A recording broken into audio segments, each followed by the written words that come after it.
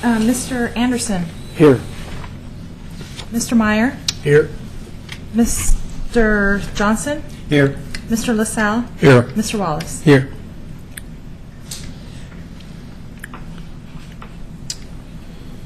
Okay. Has everyone had a chance to review the minutes? Okay. Yes. You have a motion to approve?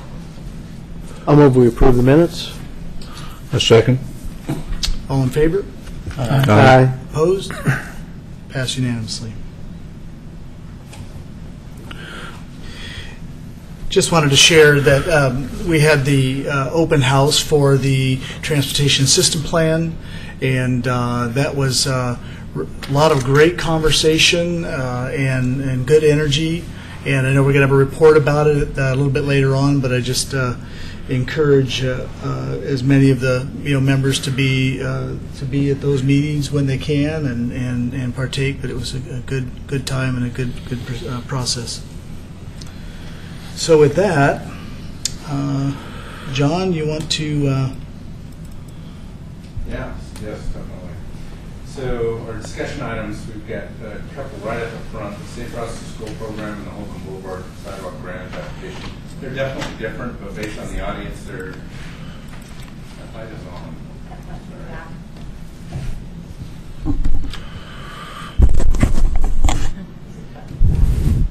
Sorry. Hit the thing in the back. That's on. So my thinking is it makes sense to kind of combine them because we can break out a little more of the detail on the Holcomb Boulevard sidewalk grant application. Kathy's very familiar with that. Jonathan's not here, but he's had some involvement in that. John, you may have had a little bit of involvement in that as well. But last week you asked if we could kind of get a little education on the Safe Routes to School program. So I spoke first to our county traffic engineer, Joe Merrick, who's testified before this committee before, and he suggested we call Julie Yip. Is that right? Julie Yip with the state, and she's down in Salem, and she suggested we have Lynn Mutry show up, and Lynn's done a lot of work with the city of Beaverton more recently and others, but she really kind of emphasized your work with the community of Beaverton and the Beaverton School District and probably several, maybe they have a TAC group as well. So she's here to kind of give us some education, but it felt a little bit like you kind of wouldn't mind having also a conversation that would be good, especially since we've also asked Michael Sweeten from the Holcomb School, and Gail Hoskins from. Are you from Holcomb School as well? No, I'm from the district. You're from the district. I'm Ted. You're Ted. We like this better. We've had Ted here too. We also have Nick Dickerman, who's with the Holcomb Neighborhood Association, who helped write the grant. Park Place Neighborhood Association. Sorry. And maybe worked with John, and so there's quite a little group up there in Park Place, I think, that's interested in transportation initiatives. So, including Jonathan, who couldn't be here tonight. So, a good group of people. Bob, you're welcome to join the discussion as well, I imagine. But Lynn, why don't you just kind of come up and start that and kind of give us your take on Safe Routes to School, and then we'll blend it with Holcomb as much as we can. I'll give you my take and then see what happens.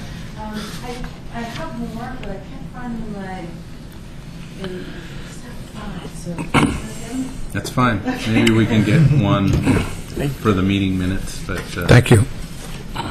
Thanks, Lynn. thanks. We can share. Okay. you guys want to come up and just get a little closer here? That way it doesn't feel so. Come on down. The price is right. We won't bite. And we really need you to speak into the microphone. Yes. Yeah, because it's being video recorded, webcast. Yeah, don't worry. And if you'll state your name just so, and where you live and all of that. Good. Yeah. My name is Lynn Mutry. I am with Oregon Safe Routes to School program, and I live in Lake Oswego. John asked me to come to this meeting to talk to you about Safe Routes to School. Yes, he said he talked to Joe Merrick, fantastic resource for Clackamas. You probably know Joe, Clackamas County traffic engineer. And he referred to Julie. So Julie is the Safe Routes to School manager for the state, and I am her technical service provider. So I work directly under Julie to go out and visit people. She pushes the money around in Salem. I'm the person that goes out and visits Oregon City, Malala, Beaverton, Baker City, wherever they need assistance for Safe Routes to School. The whole point with Safe Routes to School is to get more kids to walk and bike to school. I also do try to throw out. It's not working. Sorry. I'll talk louder. The whole point, yes, to get more kids to walk and bike to school. I also like adding walking to and from school, but also throughout the community. A community that has people who walk is a community where other people want to be.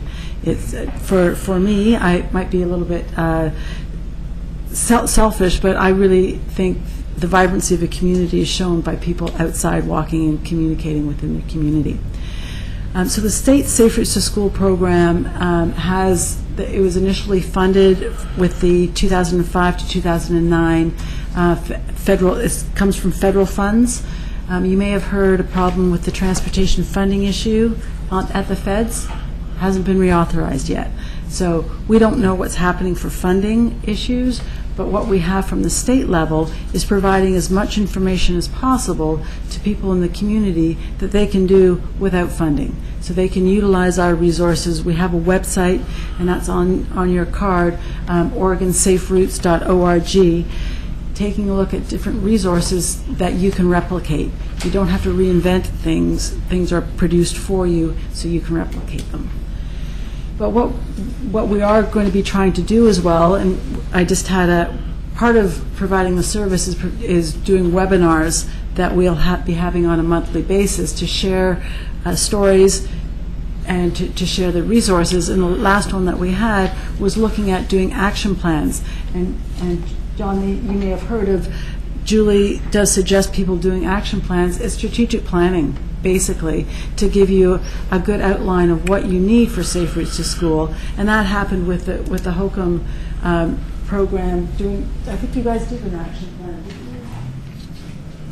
I don't think so. No. Okay. No. But to get funding, you need to do one anyway. But also what we like looking at is, regardless if there's Safe Routes to School funding from that specific pot that has been quite attractive for people to look at, it's a really good basis to apply for all sorts of other grants, be it a TE grant or a bike and ped grant, which often those do come available. And that's part of the things that I put on the website. Specifically for Beaverton, it is one of the grants I've been managing for the last 2 years. We have we've been promoting education and encouragement projects, and that's what. And I'm sorry, I'll back up a little bit. Safe Routes to School is, yes, getting more kids walking and biking to school, but they do it in, we call it the 5 E's of Safe Routes to School. We start with evaluation, and that's where an action plan comes in. Got to find out how many kids walk and bike now, how many kids could possibly walk and bike, to look at the possibilities and potential.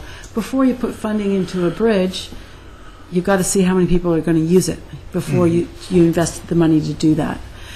So that's evaluation. Then we look at education. We want to educate the people. If we're going to build a bridge, we have to educate people how to use the bridge, the egress, and how to get on and off of those bridges. We have to educate. We also have to educate, and hearing earlier about how people use sidewalks, how people walk safely, how people bike safely. And that's something that is on our website, again, is looking at bicycle and pedestrian education programs. That through my contract with the state, I can go out and teach teachers that program, and I can model it, and I can just teach kids, or I can teach the teachers that. Evaluation, encouragement. We've got to encourage people to try walking and biking, and it could be if you build a bridge or a sidewalk, but no one's tried walking and biking there. We encourage it. So So there's two big events that the state hosts each year. International Walk and Bike to School Day. It's on the first Wednesday of October of every year. So that's October 3rd this year. It's a nationwide event. Actually, it's a worldwide event. It's International Walk and Bike to School Day. But schools who apply for that will get free incentive stuff. And you can apply to it through saferoutestoschool.org. And it's a very simple, it can be a complex program that you sign up for, but it can also be as easy as saying, try walking and biking today.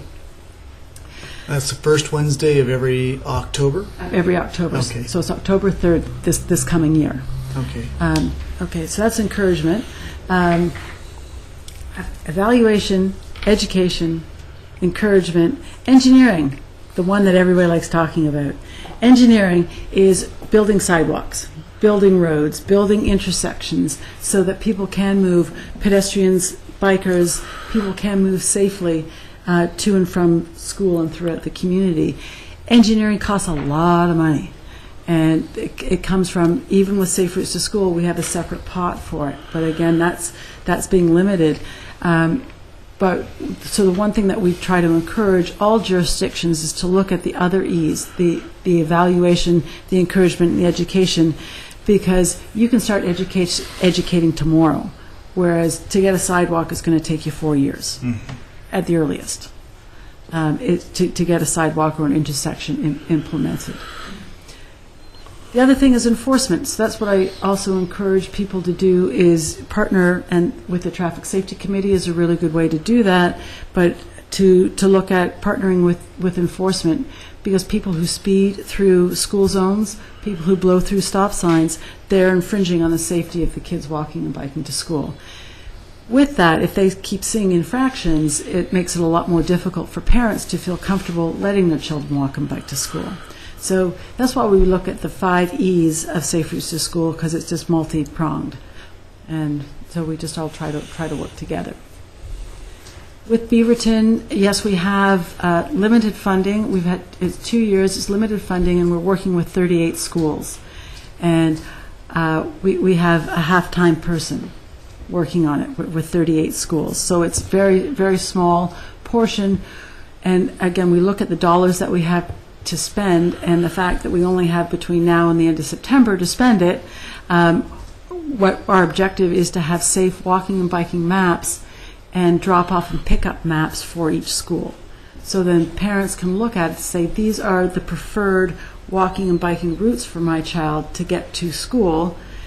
So that, and then this is how the walkers and bikers interact with the other road users in front of the school. So then people can be, we try to encourage schools to look at separating walking, biking, busing, keeping them separate. But in a lot of areas, especially with the Beaverton School District, but I see it a lot, is that it's hard to separate because a lot of the designs were built a long time ago. So changing the infrastructure is very difficult. But we find that, at least with Beaverton School District, with transportation, the only option that they have on their website is busing. So if you are not in the bus area to be bused, you're on your own. And they don't look at potentially walking or biking. It's just assumed that you'll get there on your own, and a lot of parents assume that driving is the only safe and viable option. Part of the maps that we produce, we look at the distances that people have to travel, and we put on there, this is 0.5 of a mile for a child to walk, and 0.5 of a mile only takes 10 minutes, and trying to, so that gets into the health aspect that we really try to promote with Safe Routes to School. Kids aren't getting the exercise that they need. Children, according to CDC, kids should be getting 160 to 180 minutes a week of exercise. With PE, I don't know if you have PE in your schools, but even if they have a really good PE program, it's hard to get the 180 minutes of exercise each week. So if kids could walk and bike to school each morning, go home each night, they get some exercise, they come prepared, ready to learn, they've gotten rid of some of their butterflies in their head, and they're ready to learn. So we try to look at its multi-pronged approach. Questions? One comment. I found a Or- website that is really cool that you guys might already know about, but it's called Ride with GPS, www, and Yep. you're able to build maps and tell us the elevation, how much time, and yeah, it's really great. But one question I had was, there are a lot of service organizations and trail alliances, and are you able to work with some of those volunteer organizations and in lieu of funding and get their involvement and And a lot of it is encouragement. And if you're asking if I could work with them, please keep in mind I work with 180 school districts. Sure. So there's a lot of service agencies out there, and we try to make sure that they all know about the Safe Routes to School program. And a lot of it is putting the onus on the actual city and the district to try to either, if the specific service group within a community wants my information, great. Yeah. But I would a couple of the programs, and actually I do volunteer. I used to do volunteer work with Joe Merrick at the Boys and Girls Club out in in Milwaukee, and that again is trying to explore a community, and we get out on bikes and try to explore the community. That's great. Yeah, but there are a lot of service organizations that could help with a program that we started in several schools in Exactly. Beaverton, is walking school buses. Right. So trying to look at the routes, and that's part of the mapping, and a walking school bus is a school bus without the bus. So just walking together with parent leaders to keep control. And we have on the website again, we have protocols for doing a walking school bus.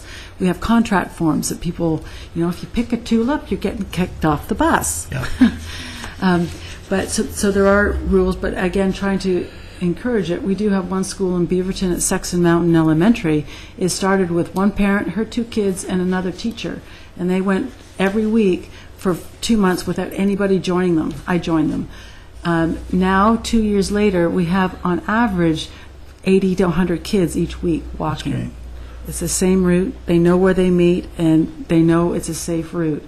Parents feel good just dumping their kids off because they know it's going to be a safe, efficient way to get to school.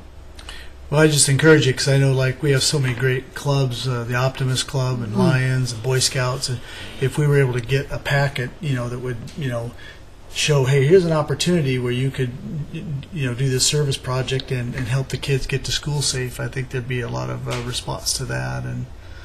And the one thing I was just at a meeting all day down in Gladstone and talking to high school principals and teachers because they all have service learning projects. So wouldn't it be great if the high school kids go out and do the mapping of the routes and take the kids out for walks? High school kids aren't usually too interested in safety, but if they're conveying safety messages to the kids, I think that could be a very valuable learning tool. That's great. I know Oregon City wants to do, and from what I've heard, of course you want to have safety for all your residents, and so I do encourage you to take a look at the schools, and I know we could talk a little bit later about the specific schools, but taking a look as well as a city to look at how can we make it as safe as possible for the kids, and if we have to do any retrofitting or if we have to build any schools, make sure you take a look at how those children are going to be walking and biking to school, or how are they getting to school. A lot of districts are, and we ran into that in Beaverton, which I was there, but I didn't help it. They could afford land out in the boonies, so 100% of the kids are going to have to be bused to school. Well, now you're seeing a lot of cities, including Oregon City. We just started the Oregon City Trail Alliance. And that's the focus. Canby has one, Wilsonville, and that their whole focus is to not necessarily safe routes to school, but that's certainly a part of that. But building connectivity and trails and for bike and ped, and so. Yes, picking up on the walking school bus, I thought that was an interesting way to describe that. Do you have to have a safe route to have that? So if you have sidewalks that have gaps in them, and there literally is no way you could go from point A to the school and back because of that. you do it anywhere you want it. But what I do recommend is you have an area, and if you're going to be walking with a group of 20 kids, are they going to be able to be as safe on that route? So that's what you have to do, is make sure your route has enough room to accommodate the kids. And then that's what we did, especially when we started thinking specifically of the Sexton Mountain one, is for that first couple of months, it was, in essence, a riot act that you talk to the kids and say, at certain areas, this is what you'll do. And we do have rules. At every intersection, you stop and we regroup.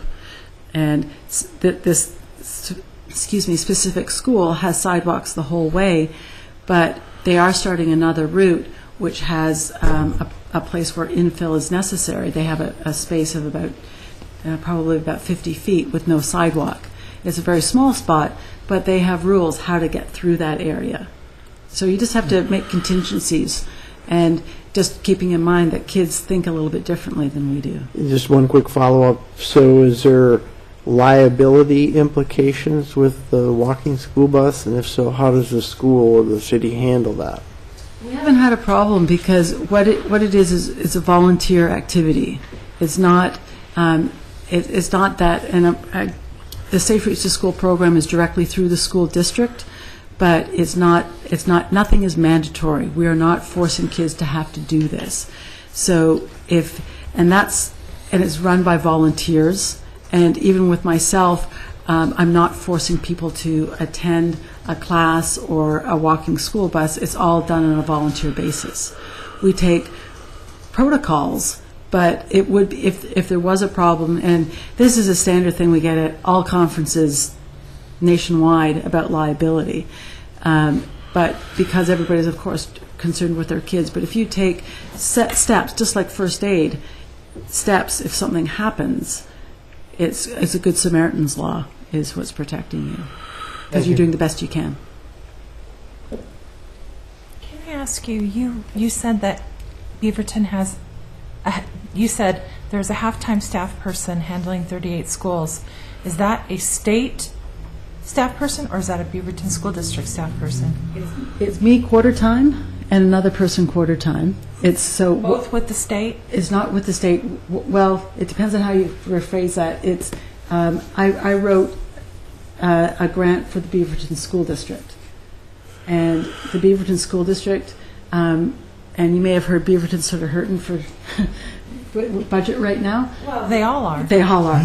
But so I became the person to manage that. So it's just they didn't have the personnel to be able to staff that. So I wrote it's grant funded. If that probably helps. It's grant funded through the federal Safe Routes program. I'm thinking of from the school district's perspective. It's they're not going to find somebody from the school district. So what it is volunteer. That's often what it is what we're doing for sustainability in Beaverton School District is what we're and that's it goes school by school. So you look at your parent-teacher organizations and look at, we'd like to do a Safe Routes to School program, who's interested? And that's what we try to tell school districts who are just starting, is that we do have resources from the state level to help somebody who is just starting at a school. So they're not completely on their own. And that goes back to the service organizations, is that I can't help with that. It has to come from the local school area. Yeah. But we can provide the resources are there. Right. And you can call on me, because I can come to your school to do a workshop on how to do a walking school bus for a PTO meeting, or getting a bunch of school district personnel to do how to teach bike safety classes. Perfect. But so that's what Julie Yip, who John contacted, really wants to make sure that we get out, is that we did have grant funding. We really hope we're going to get grant funding again, but at least from a state level, we have the resources, and that's what we can provide. So, Julie and I talked a little bit more than you and I did about the Safe Routes to School program, and first of all, I'd like to say that the Holcomb area is feels pretty ripe for projects because we've got neighborhood support, and I know we've met before at because of a speeding issue on Holcomb Boulevard. So we sat down with the PTA, or a couple of members from your PTA, and Michael, and I think Gail, you were there too for that meeting, weren't you? No. So okay, I can't remember, but I know I've met you before. So anyway, that area seems like a hot spot right now for interest. But the one thing that Julie emphasized was the city and transportation groups like this one can be all for Safe Routes programs, do all they can to sponsor them. The school district, for that matter, can be, supportive of those ideas. But the programs that are most effective are those that really have parents, or at least a parent sponsor, that really does the work of meeting with teachers, meeting with parents, going to assemblies, putting on these awards or incentive programs, right, to get them to work. So that's one track that I think we need to pursue. The track of a project that funds a new pathway. That's a different tack, and I think when we have those kind of projects that move forward, it really is encouraging for the school district and that volunteer, because not only are their efforts being, seeing some improvements, but those common sense connections that are just missing, to have those. Everybody recognizes those the minute they go in. So it seems like there's multiple tracks that you kind of have to follow. And the educational piece. One thing I would like to stress too, if people are interested in volunteering, it doesn't have to be that bad. Again, the most successful one and you didn't describe it bad, but it can be as easy or as in-depth as you want. And a lot of it comes from the support that you get from the school and the school cluster area. If everybody wants it, then all it is motivating. And as you said, that just fuels the energy behind it.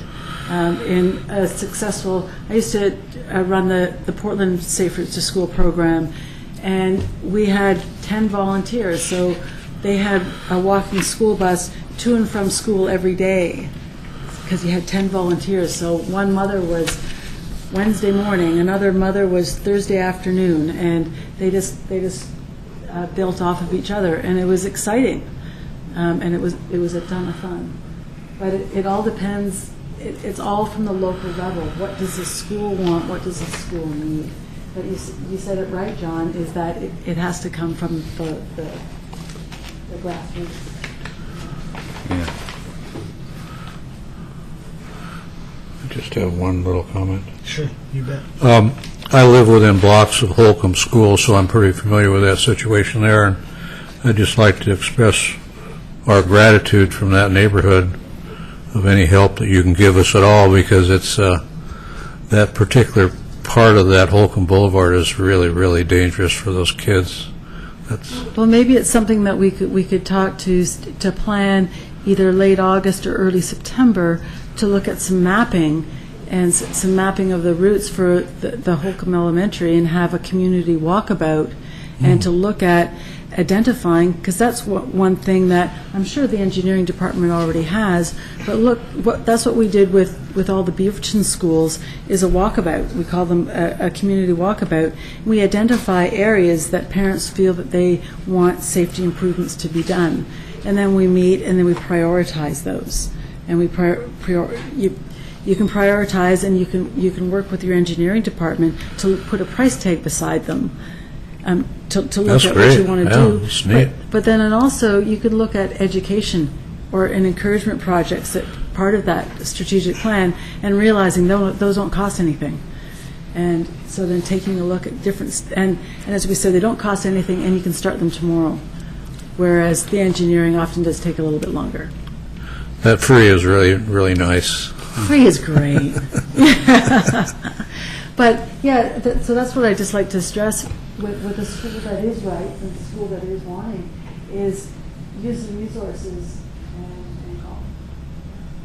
Yeah. Question? I got a question, how the weather plays a role. It's not bad weather, it's bad clothing choices. That's right, that's right. I like that. Every once in a while, I'll see a kid walking on Telford Road, in a T-shirt. It's 30 degree, and not everybody can dress, No. the role. No, but that's part of education, and part of we had and we ran into that quite a bit in Portland, where people don't have the means to be able to dress appropriately for the weather, and those are often kids that didn't have an option but to walk or bike to school, and so we had a clothing exchange program where people bring in clothes and it's just open and take what you need type of program. Because the busing, and it's federal, that busing, kids are bused in middle school if they live beyond a mile and a half, and kids are bused if they live beyond a mile for elementary. So that's the legalities. But a lot of districts, you can go through, that's part of the walkabouts that we did in Beaverton, you can apply for hazard busing. So hazard busing, if it's walking across McLaughlin, I wouldn't, even within a half mile, I would not want my child to be walking across McLaughlin by themselves. You think? Yeah. But yeah, so those are a bunch of things. But yes, weather, it is, and we can't change that.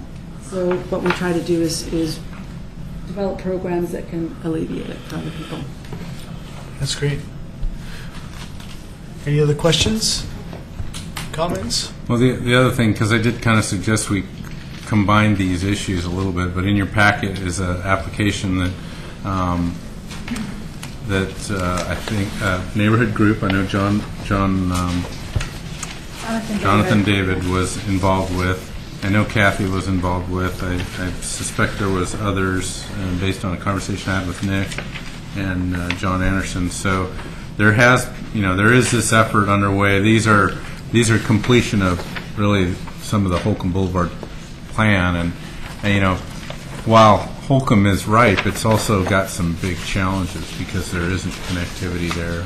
So this is one of those projects that would be have some expense to it, but the question that I have is, if that goes in, given the nature of Holcomb, are we still going to see? Do we think we'll see pedestrians walking? And I wonder about that, how effective that'll be unless we have the education program, unless we have the Safe Routes to School program.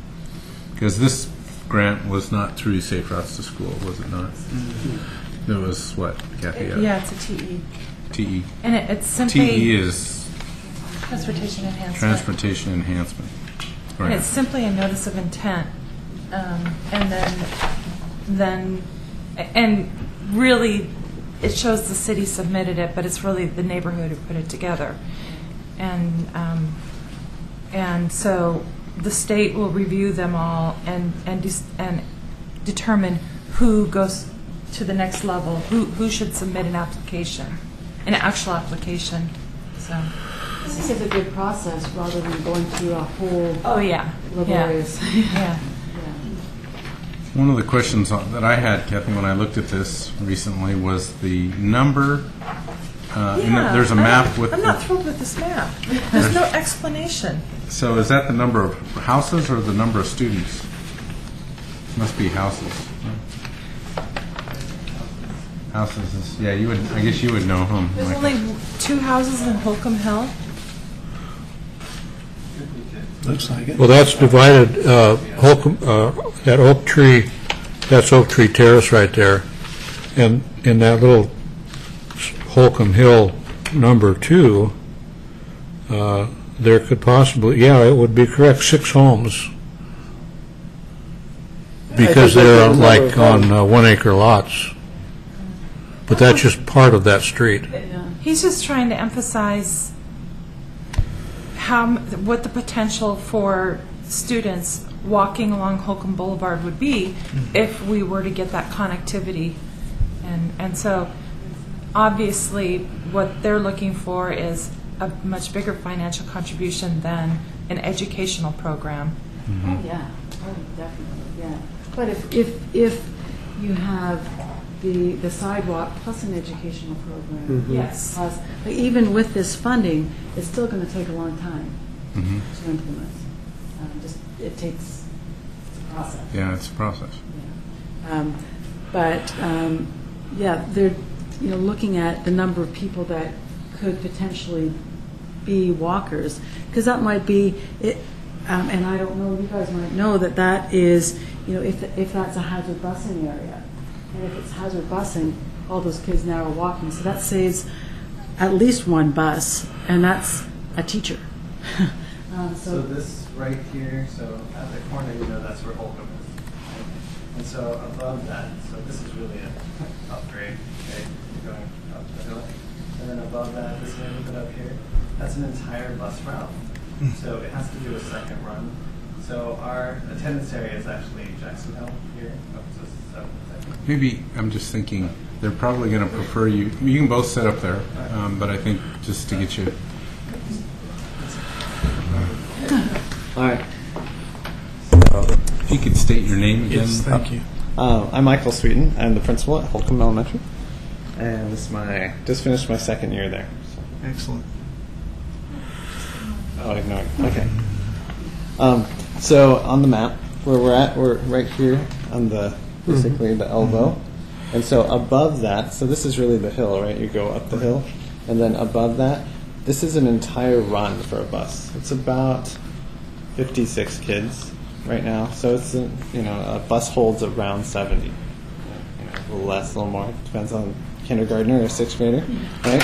So we also have, I call it Jackson Hill, this hill as well. So that's one run. And then, so in the morning, it picks up kids on Jackson Hill to downtown.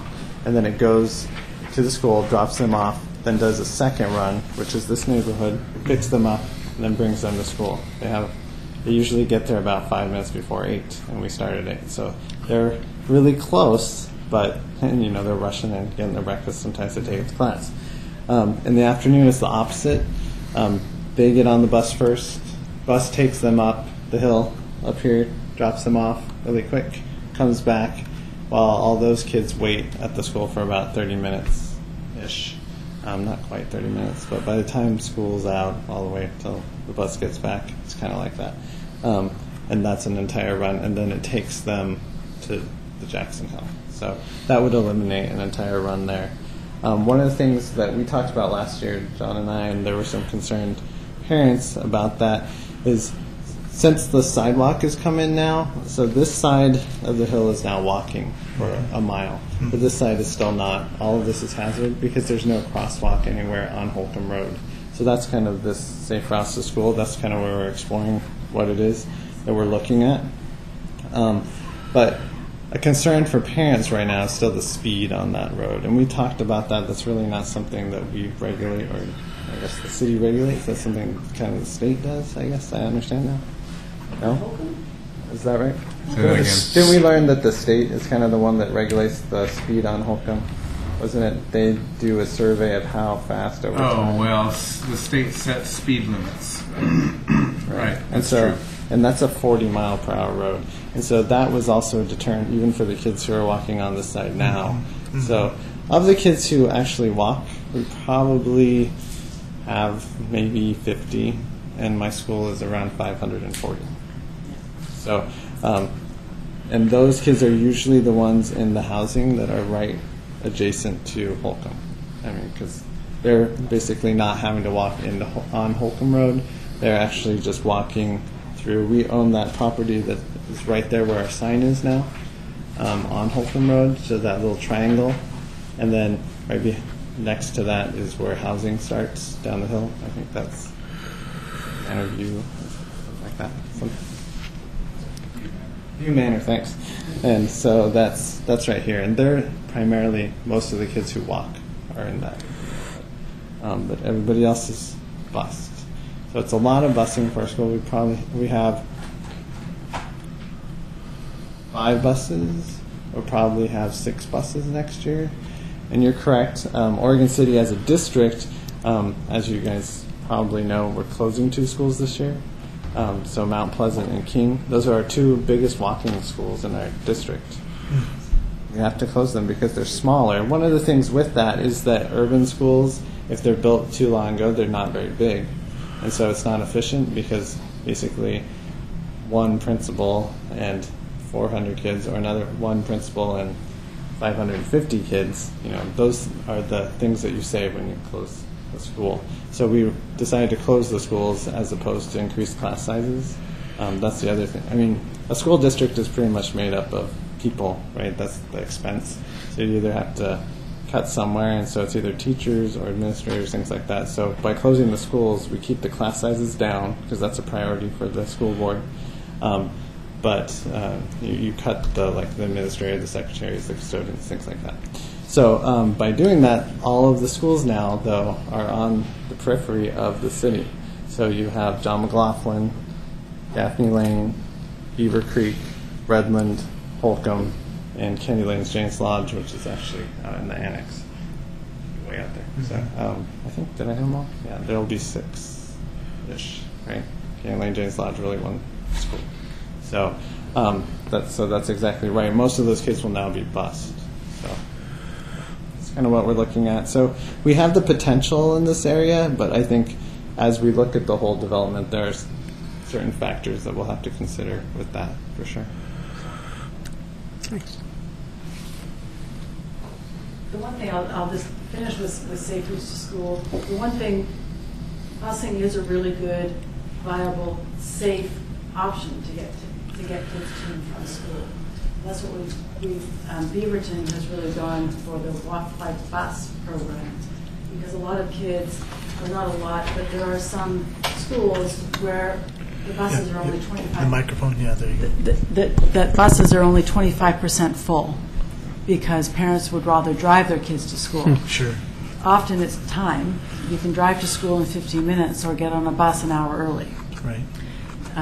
But we do encourage bus riding as well as a good option. The one thing I am a really big fan of the whole walk and bike project. If you can do more of it for health, and Sure. it's kids got to move, and it really gives them really good safety lessons that they grow up with. So there are roughly 10% of the students at Holcomb that are walking from the housing. Is by doing the connectivity, do you anticipate that will increase? Yeah, so that would be another 60 kids. Just from up above, up here, you'd have at least 60 more that could walk. Okay. Yeah, so, yeah.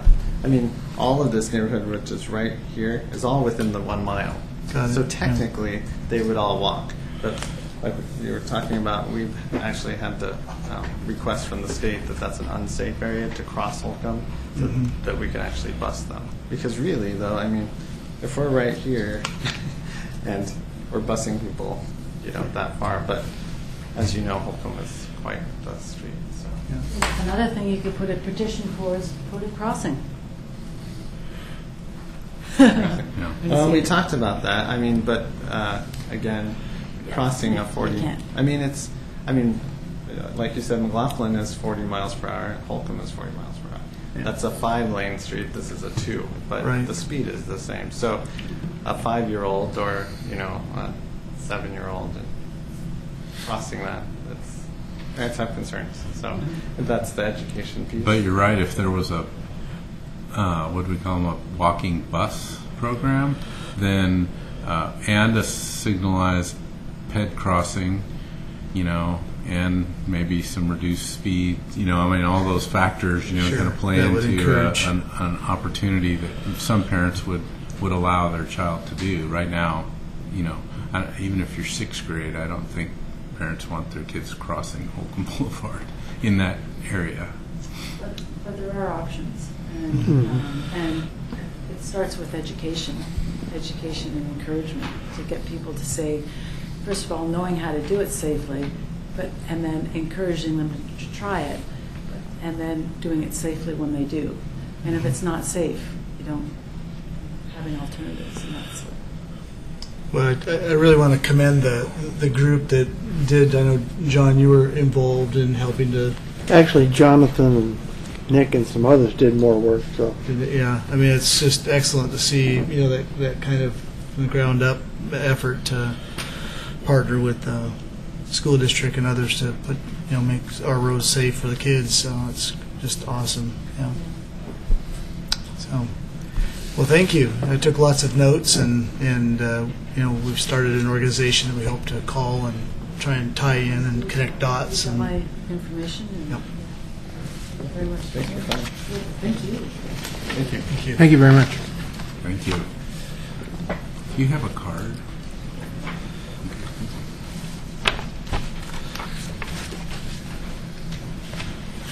John, just out of curiosity, what is is there a process? I'm sure there is, but do you know the process for applying to reduce the speed, say from 40 to 35? Well, we're going to go through that process. We've done it before. I think the most recent one I remember is Lynn Avenue when we did that one, but we're actually working on the South End Road request for the state to look at South End Road in the area of the school, because I think you come in on that at 40, you hit a 20-mile per hour school zone, then it goes back to 40 for a short distance, then it gets to 35.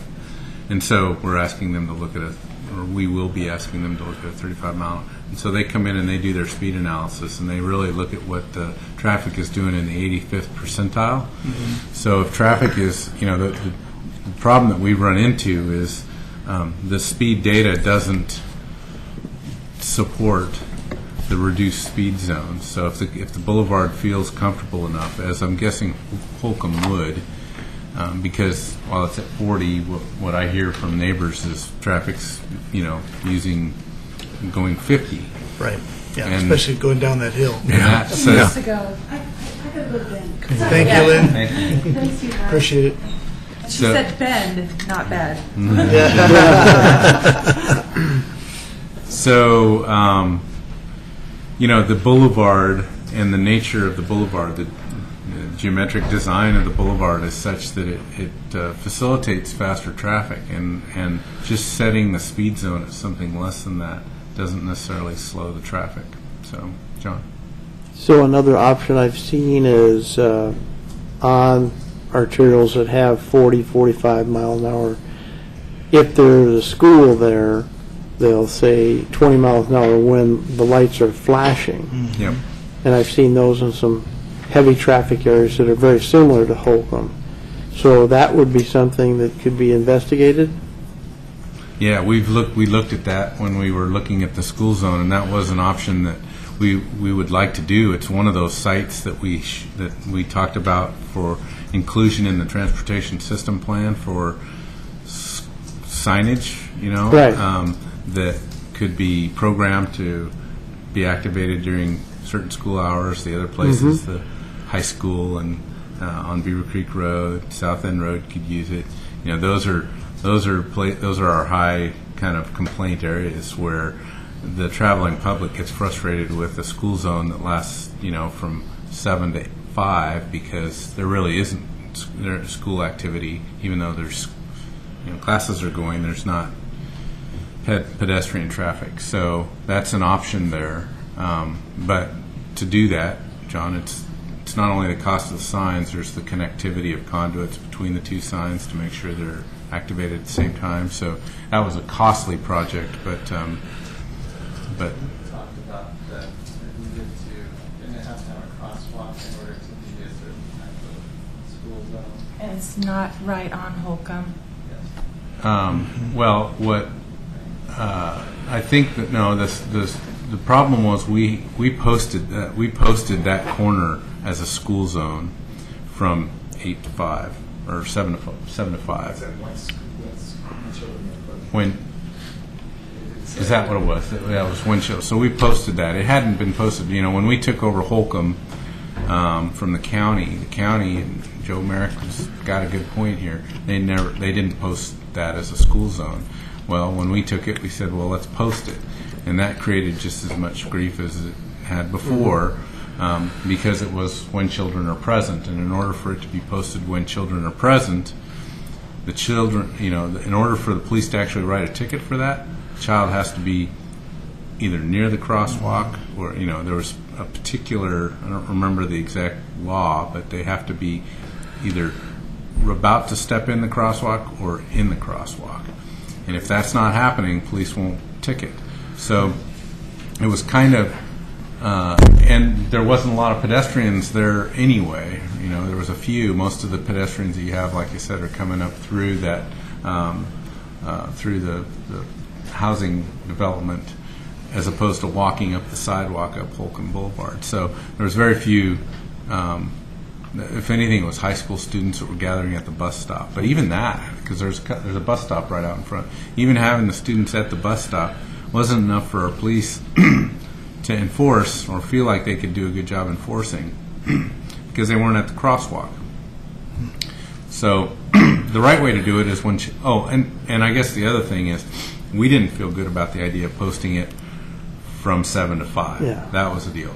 So the only other option is when the school flashing. zone's flashing, and that's a costly endeavor at that location. Well, at most locations, because you want the technology isn't strong enough to where you got wireless communications between signs. So, But that is that covered in Jonathan's grant proposal here?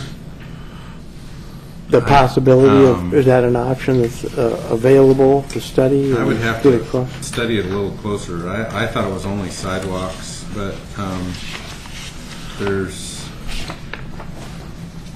He doesn't exclude it. Yeah, he's not excluding it. Construct Yeah. sidewalks, bicycle lanes, crossings, and install lighting. So I haven't... Well, it seems to me like it would be a, That should, Yeah. yeah. Well, and again, John's heard me say it a couple of times here, as I guess some other members have. If you can get this clear enough, you might be able to do an LID to pick up some of these more expensive things that would get it right finally. And I mean, it doesn't hurt to explore that. So if the money isn't available elsewhere, and if this makes a big difference to the neighborhood, maybe that's one approach. Bob? well, it seems to me like this is kind of what comes first, the chicken or the egg. If you have these crosswalks, but you have no place for the kids to walk on because there are no sidewalks, Yeah. what's the point? So I would think the sidewalks would be the primary first issue, and then down the line, maybe the crosswalks could eventually happen. What I notice is on Holcomb, there's a trail that leads to the. Let's see on my map. If we look at that map, so the Whitkey Estates and Holcomb Ridge area. If you look on this map with the red lines, there is a pathway that gets you up to Holcomb Boulevard, and there's even a place for pedestrian crossing, but it's right beyond. It's just downhill of the curve. Right. Are you guys following me, Bob? Are you? Right. You see where I'm talking about on the map? Is it about where the H is? It says Holcomb Hill? And this trail comes down here. It's just below that. Right? Okay. It's kind of adjacent to the piece that fronts Holcomb Boulevard. And then there's also at Oak Tree Terrace, where Oak Tree Terrace comes out. School kids wait there for the bus. Some of these are high school kids, but the big group that I see is up near Barlow Crest. I mean, the last time I was up there at school time, I don't get up there often. It may have been the last time we were there, just kind of monitoring that. I mean, there's about 20 kids out there, and that may be for a variety of different bus loads. So all of those kids, I don't know if they're required to cross or if they pick up on both sides, but the day I was there, they were only on one side of Holcomb. So it seems like there's really three places where crossing is occurring pretty regularly. And, I don't think we can extend the school zone that far, but it seems like even one pedestrian crossing up there would be pretty well used. I don't think so. Depends on if you're behind the school bus when it stops, how many children are on it. Sometimes it seems like there are about 75. Is that right? Yeah, if this bus stopped, the bus hasn't stopped yet, yeah. Or maybe when they're getting off, is that what you're saying? Yeah. Yeah. You know, we drive by Mount Pleasant, you know, they have, looks like to me, parents and then the kids all on their safety, you know, with their flags and orange cones and all of that. And that takes some level of organization. Is that possible at Holcomb where, you know, to get crossing guards to help out? Yeah, there's actually lines, I think, across that street in front of Holcomb. I think there's some crosswalks right there. No, I think the only thing that's striped is the driveway to the school. Maybe the driveway. I don't think it's not striped even for the driveway for the apartments or for the. Right in front, like the main entrance there, as it crosses like towards that church. I think there's those lines, right? Maybe not. But that's right there. More crosswalks on those. Yeah, I don't think Holcomb's got marked crosswalks. I mean, you could do that. It's pretty far. So Swan is the next major street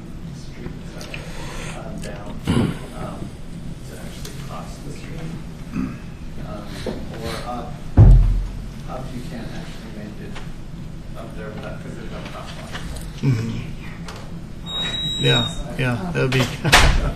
So basically, it's when we're looking at this, you know, this is the development, but then you come down to Swan, that's the first actual kind of intersection Okay.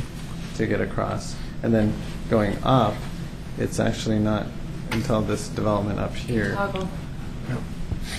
Oh, right up there. Sorry, I'm just trying to.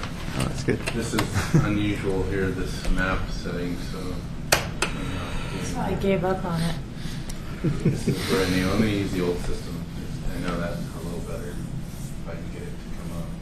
So I guess the crosswalks are kind of far from They're our too school. far, yeah. So I mean, we could organize that, but it would be kind of.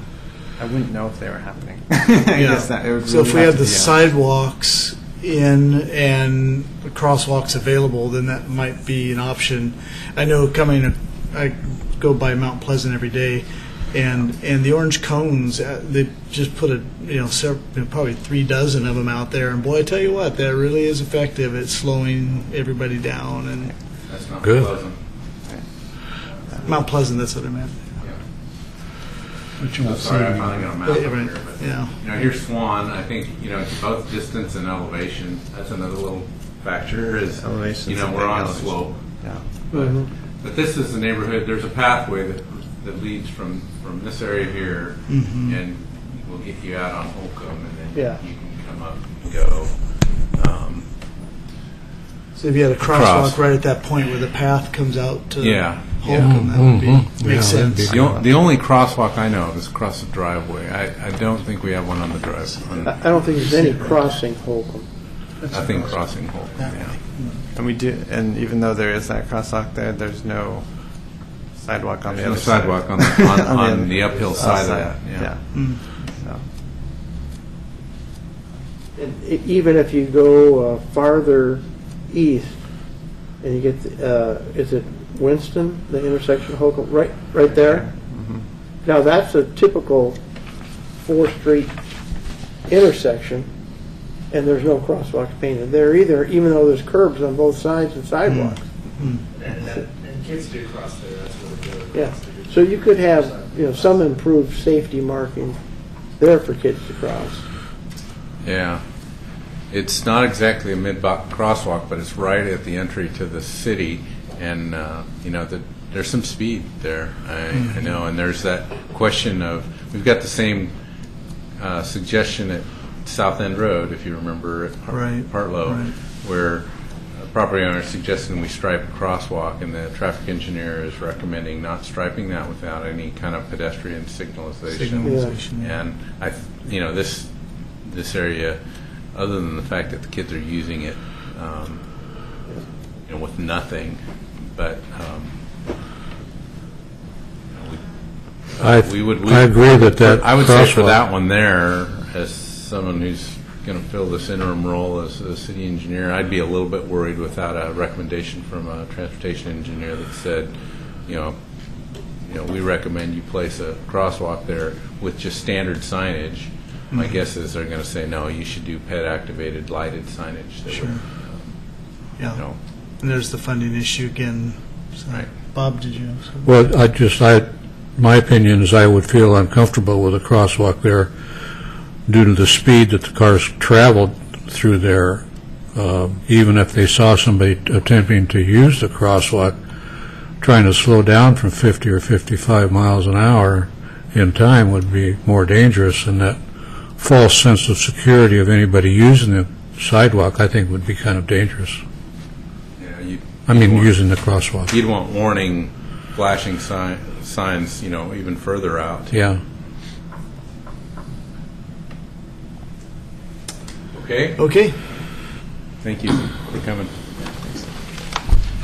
Well, that was helpful to go through that and become aware of some of those projects, or concerns, rather.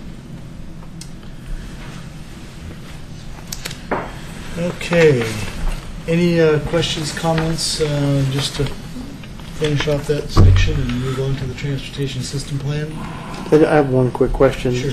Other than informational, is there any action required on any of these? This is simply an application, and it was already submitted by the city, so we just wait, correct, to find out how this letter of intent gets handled. Yeah, it's not an application, it's a letter of intent. And so we're just waiting. I don't know what the notification date will be, but the state will be notifying the city if we're shortlisted and if we're supposed to submit an application. And at that point, we somehow have to figure out a way to come up with a portion of the funding. And, because there's always a match. Right.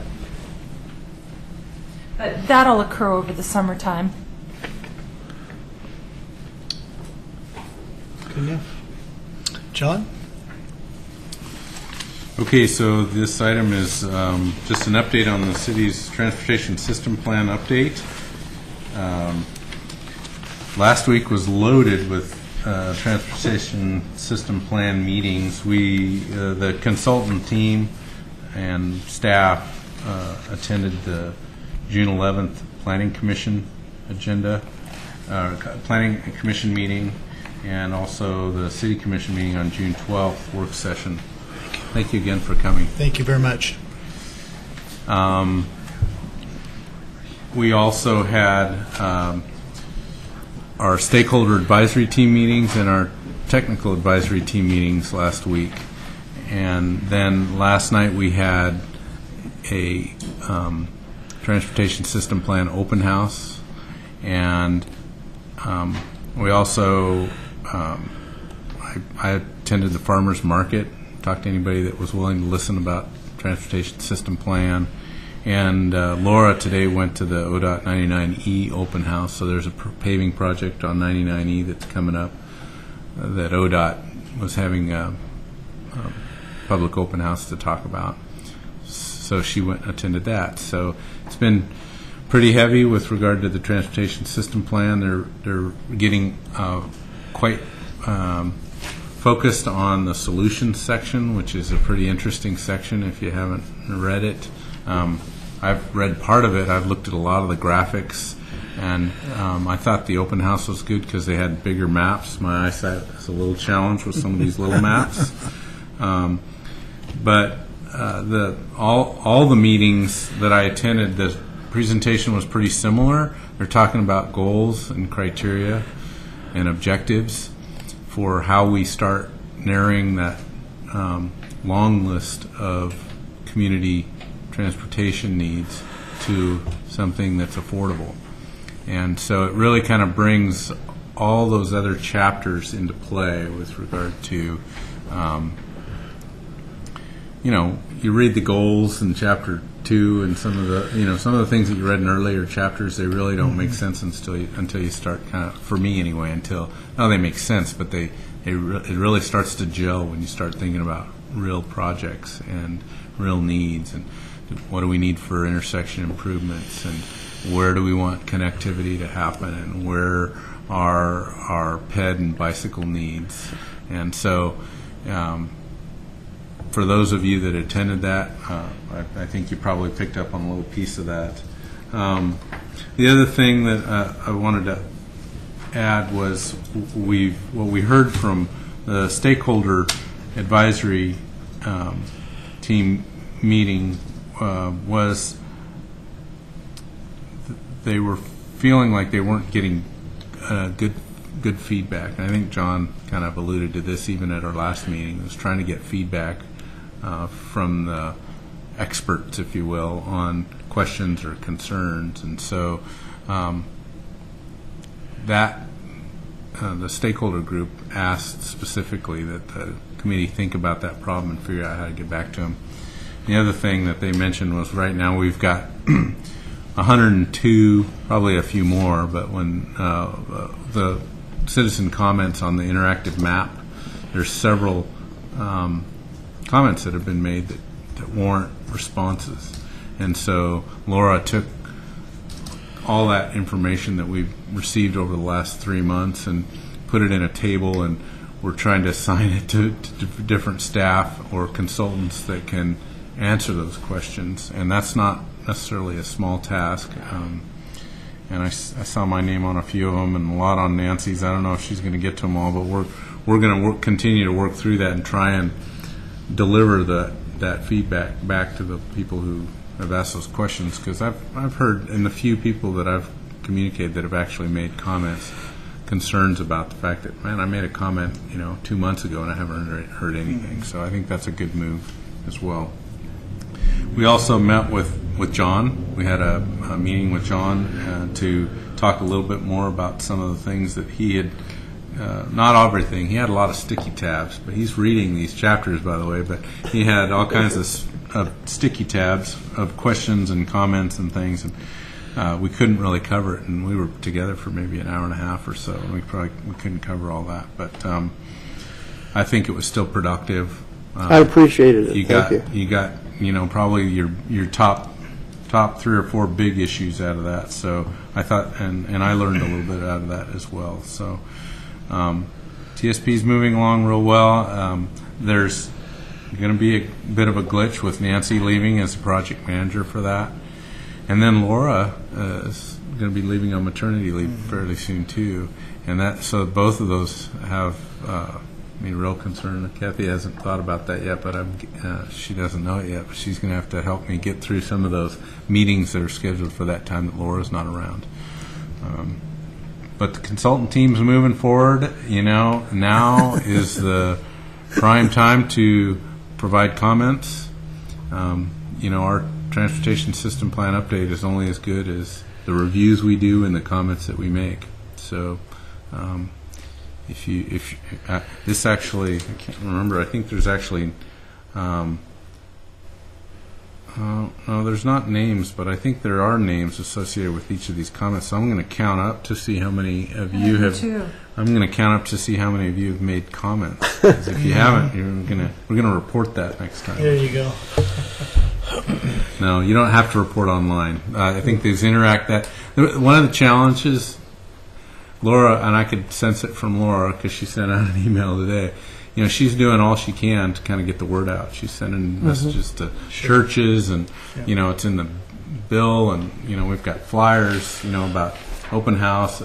She's, Lloyd Purdy downtown's been hand delivering them, and so we have an open house, and there was 3 from the consultant. Laura and I were there. Active citizen participants that we typically see. William and Blaine were there. Other than that, there was maybe 5 citizens that show up for that. And so how do you get more participation in those kinds of studies? And it doesn't mean you have to review all the chapters. Really, they had graphics there that you could look at and say, "That's not right," or "How's that going to work?" Or I don't think you guys are thinking about that appropriately. And so, so anyway, I guess this meeting is another way to kind of get the word out that provide your inputs. They're meaningful. It's not just about staff trying to make suggestions. You'll get I'm sure you'll get a pretty good update, but it won't be as good, I think. Well, a part of it too is that if you you have the professional staff that have studied all of these things as part of their career, and so they're the most knowledgeable and expert on these things. If you move forward with the consultants and the planners and never had made an open house available for input, you would most likely hear about it. But since you make it available and people don't show, that's a message too that they trust what you're doing and move forward. So yeah. Just a quick follow-up on that. If you could highlight within each neighborhood association area the major projected traffic changes, and then you could send them out so that when they had the neighborhood meeting, like at Park Place, you're not looking at the rest of the town, you're looking in their backyard, because when it's in their backyard, then they may show up. And you have to figure out a way so that the neighborhood association, when they send out a newsletter or an email advertising that meeting, could maybe pick the top 3 things, like, we're going to put a 4-lane road through here, something to get people's attention. And then I think you would get people out at a meeting. And that's something that can happen down the line. But it's really, everybody's busy. It's a partnership with the professionals. They delegate this stuff to the professionals. You feed it back and try to get people to get involved, but oftentimes it doesn't happen. So, yeah. I guess I always trust the professionals, but I also worry that if they're not as familiar with the city as we are, they miss things. I saw some connectivity maps that I thought, well, how's that going to work? Yeah. And they're convinced because you got to show connectivity. Yeah. Even ODOT has been, suggesting connectivity or connections that don't necessarily, don't make sense. So I'm worried I worry a little bit that we might miss some of those. One of the things that might help our committee is at the stakeholders meeting, which I attended, that was the first time I heard the consultants in the presentation say very explicitly, this is an area in which you need to decide the level of service you want. And that was talking about the level of congestion at various intersections. And so he was spelling out, this is an area you're going to have some decisions to make.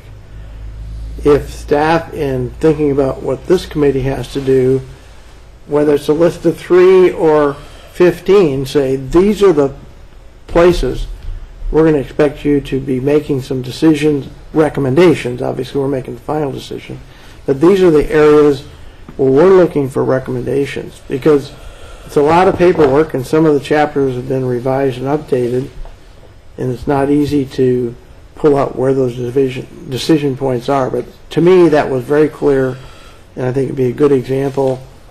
It would help us get a focus. Yeah, going along with that, John, I think that the more specific, if there were, we plan to do this, this, and this, then that gives you like, well, I agree with that or I don't agree with that. But when it comes to ideas for, it was very helpful for me to be, and just in a conversation with Laura and the consultant, and a couple of ideas, Laura says, "Oh, you should go over and write those down," but before the meeting, I couldn't have thought of that unless I was in that conversation. Maybe that's just me, but so. Yeah, one of the things in this chapter 9 was there was some criteria. Actually, no, it wasn't shown in chapter 9. It was like chapter 3 that showed the goals and objectives. And they were actually, the consultant team was saying, right now we're just weighting these equally. Yes. Right. Is safety the top priority, or is green streets, is green streets, that was the one example I remember because I kind of commented on it was, which is more important, safety or utilization of, green street technologies. And maybe safety should have a higher weight, So they were really looking to the stakeholder group, and I think they asked the same thing of the technical group. So, I mean, that would be a good one for us to make some decisions on. So if we had a chance to talk about it at one meeting and then make some recommendations that would go forward, One challenge for this group is we don't meet this summer. Right. As a group anyway, that doesn't mean we couldn't have, a small little work group to meet on that. But, and yet the transportation system plan schedule continues to trudge forward some. But I hear you. That may be something you think about as a group if you want to do something different than that. If you want to schedule a meeting specific to that. Yeah, we can talk about that and communicate through email. Oh, sorry. Bob, can you come up to the microphone?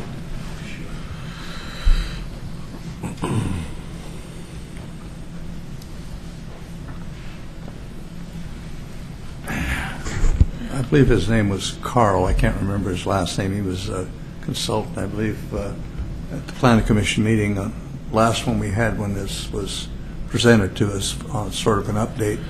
Eventually it came down to dollars and cents. It says, sure. If you put everything in your wish list, we couldn't afford it. We can only afford half the jug handle, which came out, I think, the jug handle came out at $22 million, and we had enough eggs in the basket to afford about half of that. So if you go out to the public and you get all their suggestions and what have you, and get their anticipation, wow, we're going to get all this stuff, and yada, yada, yada. We might be shooting ourselves in the foot in the sense that we can't afford, what the public really expects, because we went out and told them to get feedback and stuff like that. So, it's a catch-22 situation. If money was, wasn't an issue, and every Clackamas County's trying to figure out how to come up with $25 million for a mass transit pledge, but on a small scale like Oregon City, we just can't. We just don't seem to be able to have the funds available to us to make all the improvements for your transportation plan that you'd like. So I think this is a key element: is really what can we afford, and how much can we afford to grow? Because if we grow beyond our transportation plan and have don't have safe streets for pedestrians and even cars, even though they're better protected, then really what have we accomplished? So we've got to stay within that scope of this as we address the public. This is what we can afford. What would you prefer us to do? Like John says. Terrible name, fridge. But I would really sincerely hope that we keep that in mind, because the public still has that, they still got their hand on their wallet, and even though it talks cheap, and they want those safe neighborhoods and what have you. But this is the thing that stuck out to me when he made his presentation. I said, "Whoa, where do we go from here?" Great. So anyway, thank you. You probably already know this. Sure. That's funny. It's the 800-pound gorilla. Yeah, there's a lot of truth to that. Right. So. Well, along with what he's saying is, then we've got to get better at, when we do bring it to the public, somehow letting them know that, if we can raise the money for this through taxes or whatever, then, we can have it for you.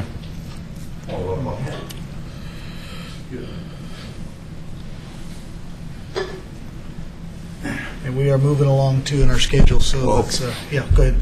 The one outstanding challenge that the public sector has is getting the word out. Getting the word out to people, and that's communication. It really is. Communication between boards, between planning commission, the city commission, the staff, the this, the that. There's always something that falls through the cracks, and it always proves to come back to bite you. But how, I don't know how to do that. I've never solved that problem. There's 1,000 different ways you can do it, but which is the most cost effective is the key to this thing. And if you have that exchange back and forth, you've at least got the public on your side, and they begin to trust. These guys know what they're talking about. They're making the best efforts. What have you. It might not come out to be the Taj Mahal, but at least we got our oar in the water and what have you. So the money and communications, those two things you got to stay right on top of all the time. Yeah. Well, maybe we need a transportation Facebook page. There you go. Thank you, Bob. That's all I had on that item. Okay. If possible, it would be good to be done by 8, but if we want to move on to the next, any other comments or questions? If not, then let's go to the downtown parking. Okay, so at our last meeting, there was a fair amount of discussion about whether this committee should be, more in the know and more been asked, but this is an issue that's kind of, I think, moved beyond the committee and reached the city commission level. And what I learned after our meeting was there is a parking advisory committee.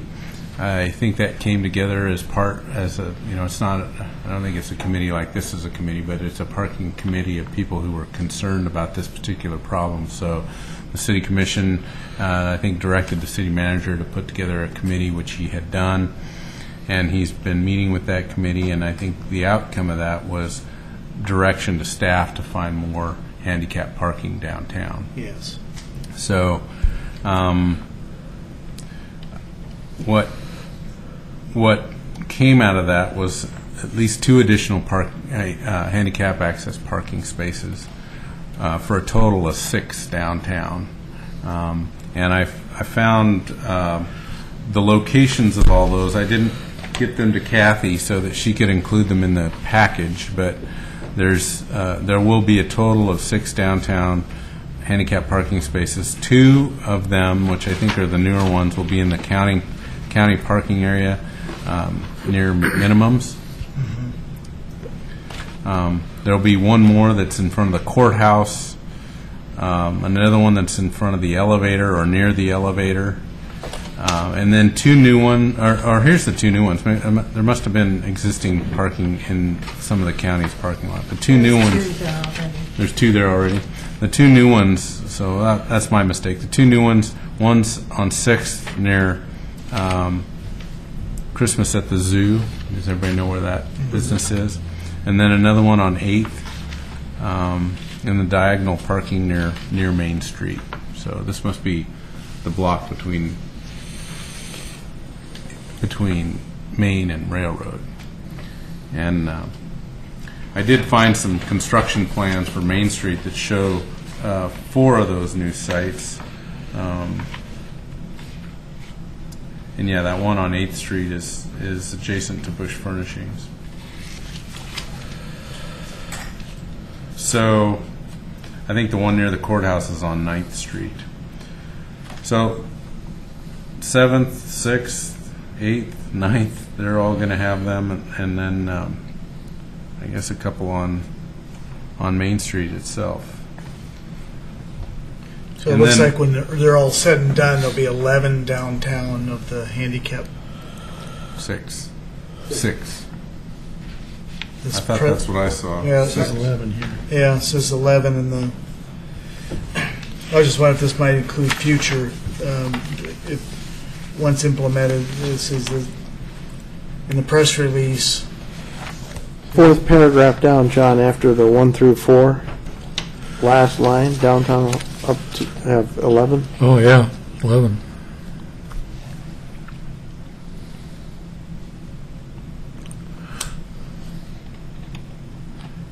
Increase the number of handicap access public parking stalls downtown to 11. I wonder what boundary they're talking about. Yeah. Well, unfortunately, I don't know where the other 5 spaces are. But based on that press release, that's what came out of this committee. Yeah. I knew of the ones that are going to be restriped on Main Street, and I spoke specifically to Nancy on this to get the 6, but so I guess I don't have a good answer for the difference there.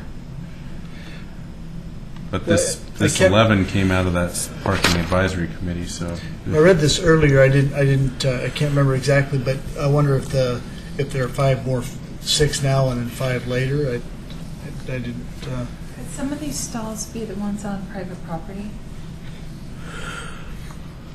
Well, it says additional 4-hour parking on 6th Street on the Bluff. So that wouldn't really be downtown. No, that's visitor parking. That's parking. Yeah. But it is encouraging, to see that kind of response to, something that there was a lot of concern about the handicap parking, and so I'm encouraged to see that. yeah, I wish I knew. Do you know if Nancy's still here, Kevin? No, She might. I know where she was parked. Yeah, I don't. Yeah, that's unfortunate. My sense is they're beyond, and somewhere beyond 10th Street, and that's being considered downtown as well. So that's a bit of misinformation. So I can't correct that until our next meeting, I suppose. But sounds pretty aggressive with regard to handicap parking stalls downtown. And it might be a typo. I doubt it. Probably not. I doubt it. Yeah. I just don't think I got exactly complete information in I my. see other typos, but I don't think that's one. I don't It's think pretty that's specific. one. Yeah. Okay. We included your trolley packet, or the trolley schedule in your packet. The only other thing I would add in that is we basically got, I don't know if the schedule, I didn't compare my notes to the schedule, so I hope I'm not misstating another thing, but basically from June 15th, around June 15th to just around Labor Day, we've got that free shuttle. We can't necessarily afford year-round, full-time trolley service. Exactly. I'd like to talk about that trolley service in more detail than we would have time for tonight if I could, because I've got some real issues with the underutilization of that trolley service and where the funding possibly can come from, because during a work session of April 10th, Commissioner Smith stated there might be money available from the Oregon City Tourism Council. I don't know if anything ever came of that, but there's a lot more issues here that I think we could look into and possibly utilize that trolley system more and generate money from it. Money to, not necessarily profit money, but money to cover the cost of the trolley. So I don't know if anybody else has as much interest as I seem to do. Well, yeah, I think that's an important issue. Sustainable services are always good to have. I'd like to learn more about the program. I don't know enough about it myself. I don't know if you others know. No, I'd be open for learning more about it. Well, how about if we ask Nancy Bush to come to our next meeting to give us an update on Trolley 101, if you will? And Yeah. funding for That Trolley. would be helpful. Yeah, that would be. And, what are the goals, and is it meeting the goals, and those kinds of things, some metrics and whatnot would be good. Yeah, because she said at one time that it was only for downtown use. But if you look at the map, it certainly goes far beyond downtown. It used to have 2 routes. Hmm? It used to have 2 routes. Oh, did it? Yeah, it used to go to the top of Hill. It actually used to go to the farmer's market, but it was underutilized. Oh, okay. And, I don't know what the issues are, but I think that there's probably a multitude of issues, such as it is it's not a bus. Right. It is so there's no heating, there's no air conditioning. Right. It is a tourist attraction. Oh, okay. And I think that getting drivers is an issue. The drivers that they do get are almost exclusively bus drivers for the school district, and so they run the shuttles, when school's out, and then just implementing a payment process. That I don't think that it's as simple as that sounds. I think that there's probably a lot of issues with making it.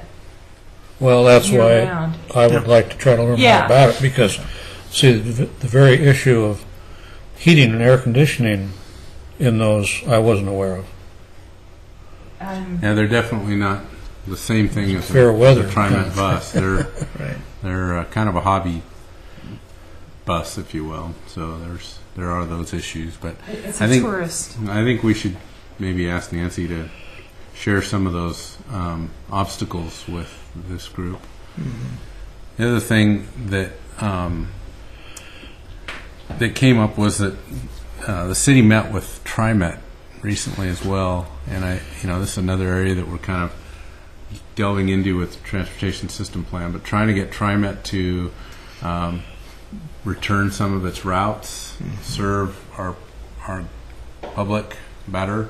From what I understand, the meeting went really well, and TriMet pointed out that for the most part, there's a lot of their services, whether it be park and ride parking, or some of their lift service to people with special handicap needs. Just a better awareness, back to that communication piece, of what they offer, the community already, that are underutilized. And so there's an ongoing dialogue with TriMet right now about how better to enhance their service and how better to get the word out about their existing service. So, and some of that may cover some of this downtown route needs, shuttle, not necessarily shuttle service, but may cover some of the shortfalls of our trolley program in the wintertime. Well, and you can imagine, 5-10 years from now, when Blue Heron is major tourist attraction, and boy, something like a trolley would be, you'd have to have that almost, to, Yeah. but it's, well, I don't know that much about it, so it would be good to learn more about it, because like anything, sometimes you have where you build it and you hope they come, and then they don't, and so, but yeah, more education would be good for us. Any other questions, comments on the trolley? Thank you for getting that scheduled for us, John. Kathy did that. Thank you, Kathy. So, And you saw the revised, or not the, you saw on here is the elevator hours. The elevator hours change in the summertime. Summer, yeah. Yeah, Wednesday through Saturday. On one side of the schedule, just extended hours on the elevator to allow for more pedestrian or parking up here.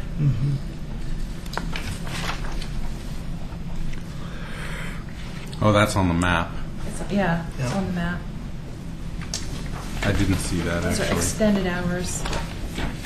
So now we can all go downtown and have dinners go out to on the farmer's sidewalks. market. And, yeah. So the last item is just, I think, kind of an update. I think many of you probably know, but Nancy Krushauer, our Public Works Director, City Engineer, is leaving Oregon City for a position in Wilsonville. So her last day is July 2nd, and Kathy's working on invitations to kind of a meet and greet here in the City Commission chambers from 4 to 6. So you're all invited to that for sure. Many of you have worked Working on it. Many of you have worked with Nancy over the years, so I know she'd appreciate seeing you.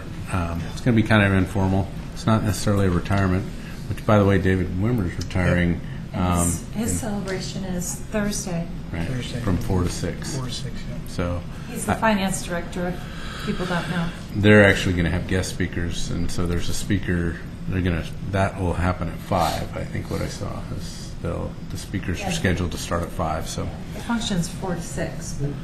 What was the time and date for Nancy's again? July 2nd, from 4 to 6. It's a Monday, and we know that July 4th is in there, but it's the Yeah. only day we can work it out. Yeah. There'll be notices sent out, obviously. Yeah, I'm actually putting together a list, and it's going to be an email distribution, Sure. so watch your email. So anyway, in the interim, I'm going to do my best to step up and take on whatever whatever the call to duty is there for that position. What we're talking about now, and I might talk about ramping it up even quicker, is trying to advertise for that position in early August. And sometimes it takes a little time to fill those positions. So that's kind of the plan at this point. So in the meantime, we're not going to necessarily backfill any of the positions. We're just going to share the wealth around here as best we can. But I can already tell after last week and this week, when Nancy's not even left yet, it's as we're trying to transfer that workload in an organized fashion, it's going to be a challenge. So certain things. I mean, one of the nice things about this committee not meeting in the summer is that's one little piece of the work that we Kathy and I won't necessarily have to carry. Yeah. We are really lean, and at operations, there was a lot going on there too. So we're asking the operations supervisors to step up, and here, Alita and Eric and John and Bob Cullis and all those people who you may or may not know are all kind of taking a little piece of the pie. So keep that in mind when you're. I know volunteers can be more trouble than but if if there's anything that could be volunteers are great. Have us, they help us handle issues. Yeah. So it's They help answer questions about what maybe we should do with regard to notification and involvement, and there's a lot of good that comes out of our volunteers. So I wouldn't squelch that. It's just, we have some good committee members here, so we want to just Exactly. support you any way we can. So Can I kind of go back to the trolley thing at some point? We're not going to meet, the trolley runs during the summer. We're not going to meet again until September. So are you wanting to know more about it? Do you want us to get a response from Nancy and just email it to you? Or do you want to hold off and have a discussion in September? I think I would like to see both, because then we would be able to form questions Okay. from the email for the September meeting. So we'll ask her for an explanation, and then we'll discuss it in September. That's my opinion. Yeah, well, there may already be printed material that we're not aware of that will explain the basics of the trolley program that maybe could be emailed out, or that'll give us a start. Yeah, I mean, this far we are in summer, into the summer season. I don't see major adjustments to that this summer, but maybe the goal Right. could be for next summer. Yes. Yeah, we could get into that 2035 plan, huh? Okay. One thing that's not on the agenda, but we're pretty proud of it, and it's on the web now, right? The 2010-2011 pavement maintenance fee annual report. So Oh, I did put it on the web. if you, I had to think about it. that's Good good. idea. If you're looking for data on what we've accomplished with our pavement maintenance utility fee, that's the place to go, is on the web. And you've got a copy of it. That's right. We distribute copies of that. So you don't even have to go to the web. But And thank you for the pie chart.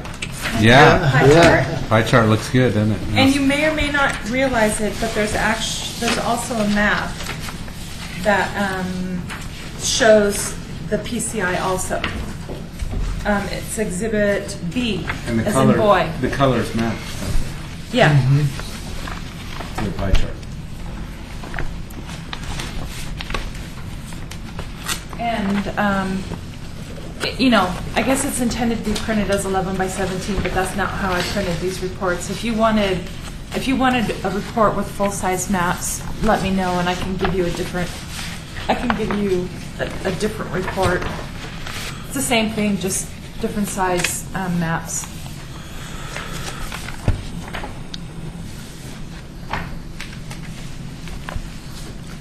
What's chip seal? Seal is what you see on mostly county roads, where they spray down a hot oil layer and then they cover it with fine rock. And And you have to go slow for a while. yeah, so you usually see it on your county road sections. We've done a little bit of it in town. Oh. I just see it on Holcomb Boulevard, and I just bought a brand-new car.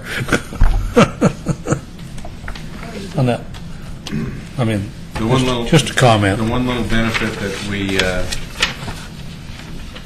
or the one, what did I just say? The one problem that we have is we were counting on the county to do our chip seals for us. They do it every year. They've done it for us. We've done it. We've done it the last 3 years. And we pay them. We pay them, yeah. So it's a cost-effective way, and they're pretty good at doing chip seals. This year, what we're hearing from them is they're not going to do chip seals, so that Holcomb work may or may not come together.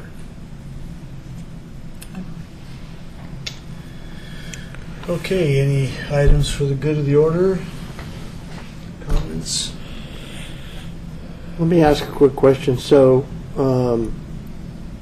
given the timelines for the transportation plan update, is there going to be another opportunity after this summer for this committee to sit down and, as a committee, look at it and bring forward a recommendation that goes to Planning Commission, City Council, et cetera, or have we exhausted our opportunities to look at it and talk about it? Well, I think making a recommendation, let's just assume we get the comments that we want and we're happy with it and this committee's happy with it, then the schedule will allow for us to make that final recommendation So that'd be sometime this fall. for adoption. Yeah. Right. But time to get together and figure out what kind of comments should be, is that what you're asking about, another opportunity to kind of get Well, together? this whole committee as a whole hasn't had an opportunity to discuss the document. And we're the advisory committee that is designed to make comments about and make recommendations on transportation. So we don't have collectively any response to the document yet. So I'm presuming that this advisory committee's recommendation would feed into the Planning Commission and City Council, and they'd make final decisions, that we haven't made any collective recommendation yet. So are you suggesting we might have a work session of some kind? And Well, a work session, but I'm not I'm not familiar enough. I think they're trying to get this thing adopted by January or February, right? So there may be time, I just hope, there may be time in September, October for us to sit back and chew on it and make a committee recommendation, but I haven't seen anything like that or heard it talked about. I'm trying to think, Blaine, maybe you remember, but we've got all new members, but when Kathy was chair, there was discussion at that time about how this committee should interface with the planning process, right, for that document. And at the time, everybody on there wanted. The decision wasn't to send, one or two members to the stakeholder committee meetings. It was that everybody wanted some involvement, and everybody was going to review to the degree they could the chapters, and then utilize the comment process. Now, the thing that's different, for one reason or another, the consultant team and the way that scope work was developed, they have programmed into that a decision, or they took it to the Planning Commission and they took it to the City Commission. They didn't take it to the Transportation Advisory Committee, and that's something maybe we could ask for at that time, and maybe even have a special meeting of this group to get your official group buy-in. Mm-hmm. But other than that, I think that back when, not Kathy, it was Mary. When Mary was chair, the decision wasn't to have special meetings and take up one of these meetings to kind of discuss it. It was to participate kind of individually on the groups. So I can respect that. Let me run a scenario by you. So at the Planning Commission meeting, when they're looking at the final plan to make a recommendation to the City Council, if it comes out that the Transportation Advisory Committee hasn't done anything with it, I think that may undermine what you're trying to accomplish. Regardless of what kind of recommendation we mean. For Joe Citizen, who hasn't participated, who finally comes to the final hearing and doesn't see something he does not like in the plan, and finds out that the group that's supposed to be looking at it never made a recommendation, that may be problematic. So I'm just saying that's a logistical and a procedure thing that you may want to chew on with Nancy here before she takes off. Yeah. Well, I know for myself, it would be, I would like to see a works. I wish there wasn't the kinds of protocols and restrictions. I'm kind of like to just get everybody together and just talk this through. But I think a work session would be helpful, just so we have kind of a collective mind on the transportation system plan as a whole, and then some nutshelling, some recommendations. But so what I'm hearing is we should probably have another meeting here, at least specific to the transportation system plan. The question is, do we have it earlier? I think if we wait beyond this, we could. How about this? How about we look at the schedule and figure out whether or not that meeting needs to happen this summer, or if it makes more sense to have that happen towards the first part of the school year. That's fine with me. Yeah, either one, just Okay. so. And we'll communicate that via email. Yeah, I think that would be helpful. And then we also have to, don't we have to make a recommendation tonight to Mayor Neely with regard to the applicant, Bob? So, correct? Yeah. Oh, how did? That's what we did. We did last We did time. last time. We voted, so so. You want me to leave the room? I'll be glad. It sounds bad, doesn't it, Bob? We're not in I think that, Bob. I think that would give the group an opportunity to. Yes. Well, I think we did that one. Yes, One of the I think last you're the first candidates one came that we've through, and given the Bob came boot through. out of this meeting. Oh, is that right? Well, it's not, I've been kicked out of better places than this. Good night. Thanks, Bob. Thank you, Bob. Thank you.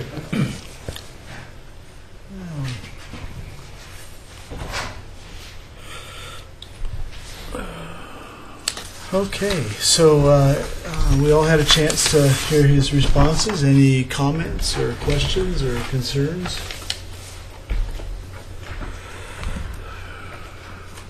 Well, he likes to talk, There you go. but I think that he would be a good addition. He's got a lot of good experience in the planning area, which should coordinate with transportation issues. Fred? I think he'd be awesome on this committee. Not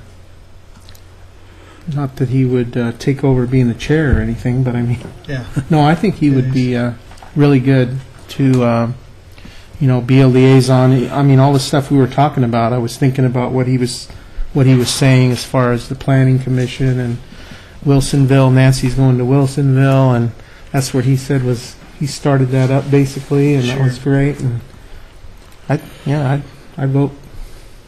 Okay, Steve?